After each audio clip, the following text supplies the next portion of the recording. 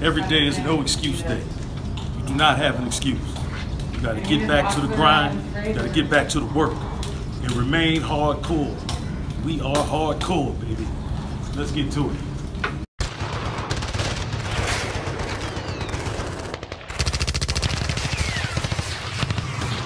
Salute, family. Tank Commander Zulu back at you once again, and that Real Man Movement. Today here at the Real Man Movement, we're going to be dealing with episode 2 of Black Flag, the African American veteran stories. Today, the topic is going to be dealing with the first real interactions with racism when it was an undeniable situation. Let's talk about it. Here today with Tank Commander Zulu and the Real Man Movement. Fire in the hole.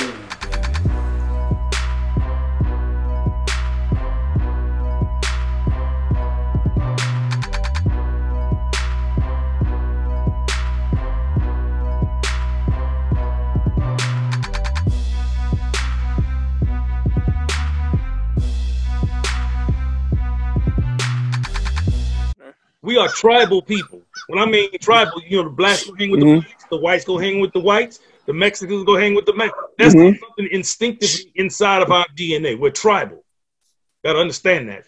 But believe that the entire the entire method of the military to produce togetherness is to break that up, not really enforce it. And I'm gonna get down into it because there's a system that exists in the military that really enforces that particular tribalism, with one tribe being considered more superior than the other tribes. Yes. So we're gonna get into that though. But that was my experience, and I want to go to the next thing I want to talk about. And I know some of you guys kind of hit on some racist things we've seen and things like that. That would be my first experience with really seeing racism as well. From up close, and it happened to be a peer, another private like me. He came from a place where that's what they call black people porch monkeys, and that came out of him, and it got a response from me. One that wasn't, the world wouldn't call it civilized, because all I understood that I had to put these hands on him, you know, and that wasn't the right way. But that's my pain made me turn to that because I had nothing else, and so. I wanted to ask about your experience with racism. You're kind of like your first real experience where you say, dang, this is actually racism. You know, your real first experience. I know we kind of touched on, well, these things are kind of racist, but what was the big thing to say, man, and it kind of sucked the life out of you? Because some experiences in racism I had, it kind of sucked the life out of me. It kind of made my manhood shrink a little bit, and I couldn't do nothing with it. And remember, just like Drill Sergeant Good Game told me, I'll never forget it. You have to learn how to pick and choose your battles. And when you hear that, you know, and how does that make you feel? Keith, you got it. Oh, that was a lot of wisdom he shared with you, and that was a lifetime lesson for me. For over 20 years. That was a lifetime lesson, because in every environment you have to learn how to pick and choose your battles, because a battle is going to come and approach you. You just had to know, is this, do I want to die on this hill, or do I want to live for another day? And the first time I encountered that is when I finished MOS school, and I was actually with my unit, and my unit had maybe 2% black, I say throughout or 5% black throughout the entire battalion.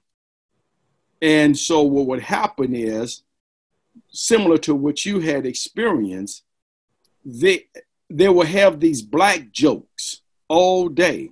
And so I was thinking, wait a minute, this is what they do all day, congregate with each other and learn black jokes?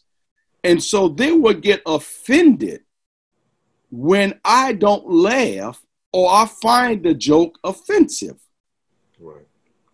And so I realized that only way that I can go about my business and prove my worth is first not entertaining them.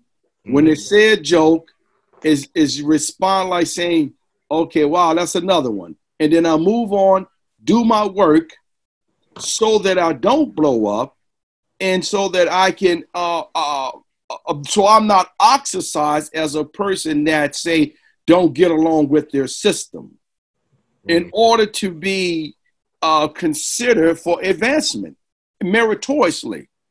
So I had to bite my first unit, my first 4 years, just as my brother Thurston was saying earlier about coming in as a rank that he should have, as same thing as I was an Eagle Scout. I was supposed to come in as an E2, vice an E1. But they didn't even consider my Eagle Scout until later. Then I was like, oh, well, we're sorry. You should have, they missed that. You should have came as an E2. But it's too late now. Right. So they had to, they realized, okay, this guy got messed over. But since I didn't, I had to ignore some of their abuse that they thought was not abuse. They thought it was like all fun and games. Let me be your friend by telling you a black joke and you're supposed to laugh about it. That's crazy. So I was like, okay. And I move on and I go do my work. And I'm bottling this thing up like a volcano. This reservoir inside of me is brewing every day. And so this is where I got my voice with God. And that voice say, take that energy, use it to a point where you become superior to them. And I did. I studied, I worked out, I was a robot. Not for the simple fact that because I love the Marine Corps, I was a robot so I can advance to get above the scrutiny and the foolishness I was dealing with. So I got meritorious promoted. And as soon as I did, I became a non-commissioned officer. And my whole entire squad and all the people that was below me, and I gave them a decree. If I hear you tell another racist joke, this is going to be your consequences. So so God enabled me to position myself to my level to kill it. But also at the same time, they went to go tell somebody that was above my rank. Well, this is how Corporal Cordier feels about that. And this is what he's threatening to do us. And so it got to a point whereas I was still able to assert my authority, but only at a certain level. Right.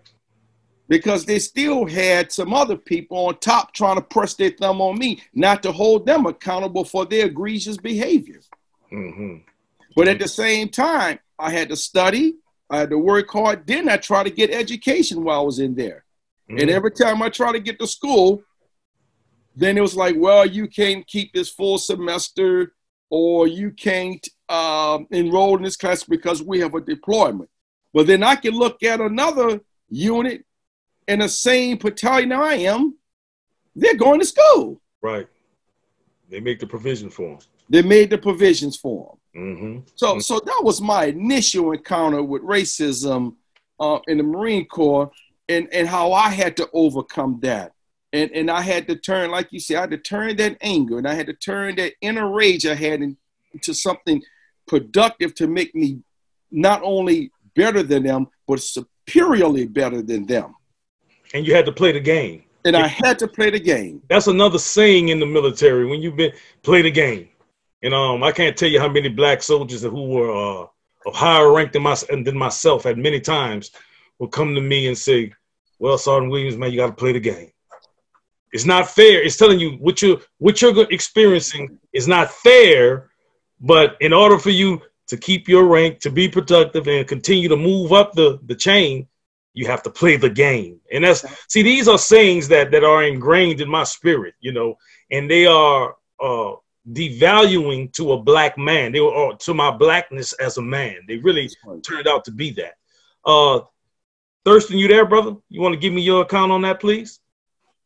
Absolutely. Right. I guess, the saying ignorance is bliss, and growing up in Mississippi, I probably did not experience my first interaction with a white person until I went to high school. I know that probably sounds foreign, but I grew up in Mississippi where all my friends were black, all my teachers were black, Right. all my church members were black, and so I guess when I say I was ignorant of it, once again, it didn't dawn upon me until I went to high school. I met a guy named Kevin Adams. He was a white guy. I played basketball with because I was a good athlete. So I was a very good athlete in football and basketball.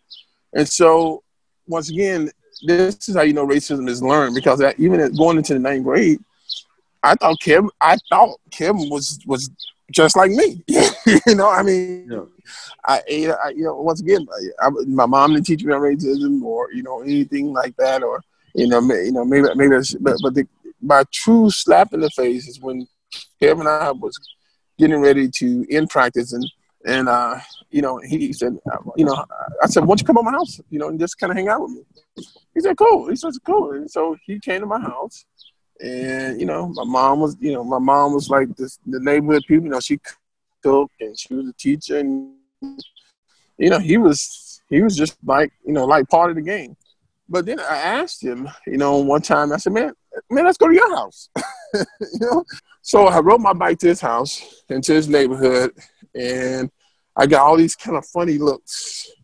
And I remember knocking on this door, and he came to the door, and he was just turning red, like, "What are you doing here?"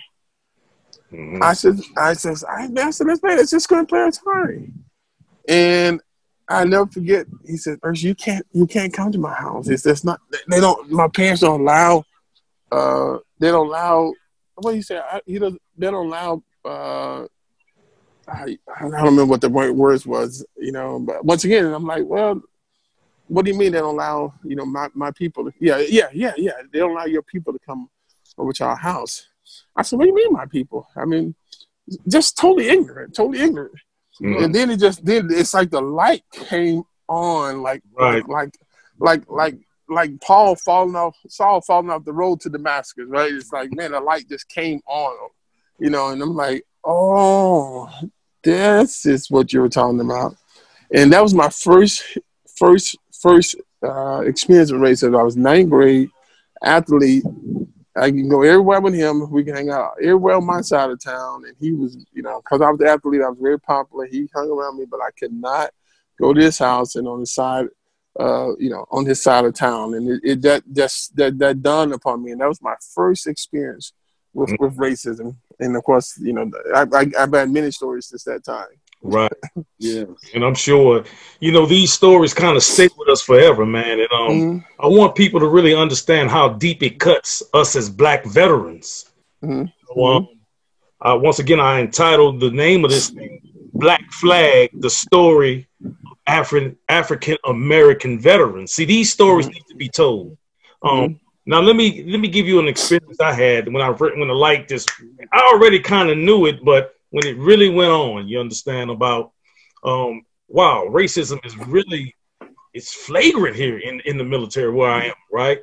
One of the issues I had when I was still in basic training, I think we were in the AIT portion of it. We did it all together as tankers in Fort Knox.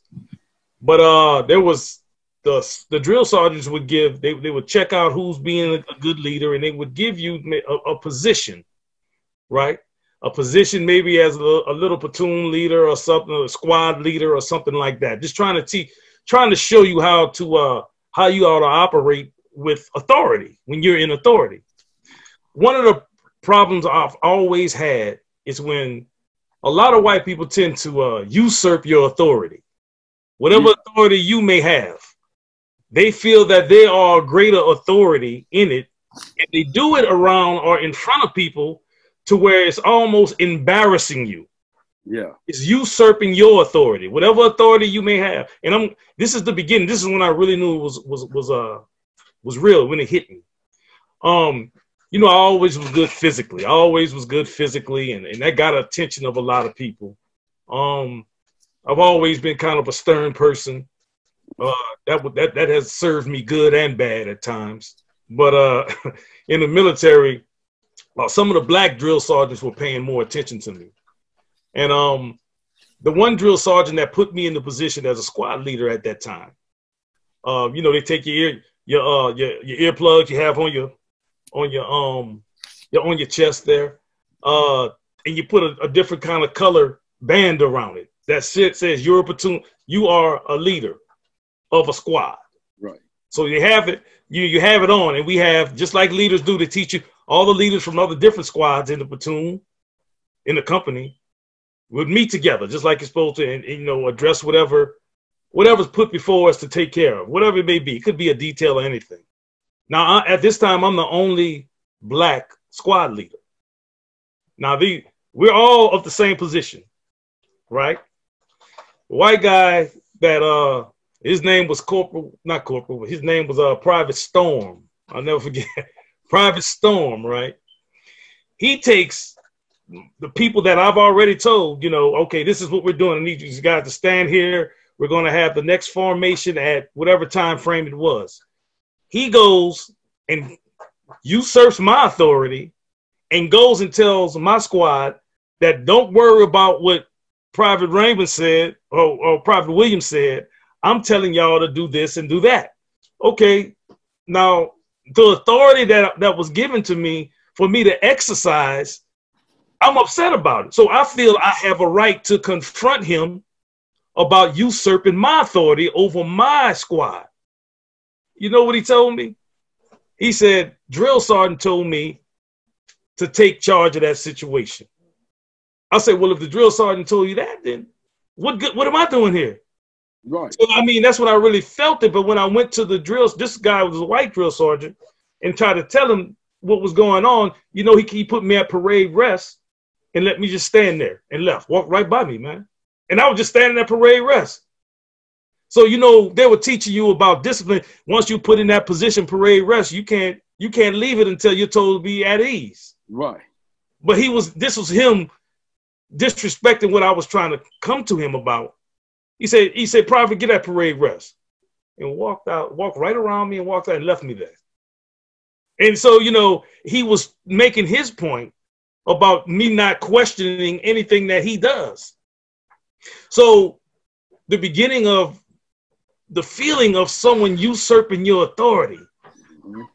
As black men, I mean, all throughout my life, I've seen it one way or another. I'm pretty sure all of us can contest to it one way or another. Yeah. Even in the middle, as I moved up in rank, you know, you would get people who would try to usurp your authority. And it's embarrassing. What it does, it makes you as much of a leader you try to be, no matter how, you know, how valiant you are, how good at every task you are, that thing continues to raise its ugly head. And it just devalues you so much. That's right. As a man.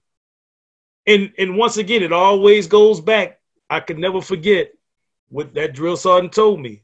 You got to learn how to pick and choose your battles. And what that made me do, a lot of times it made me recede instead of stand.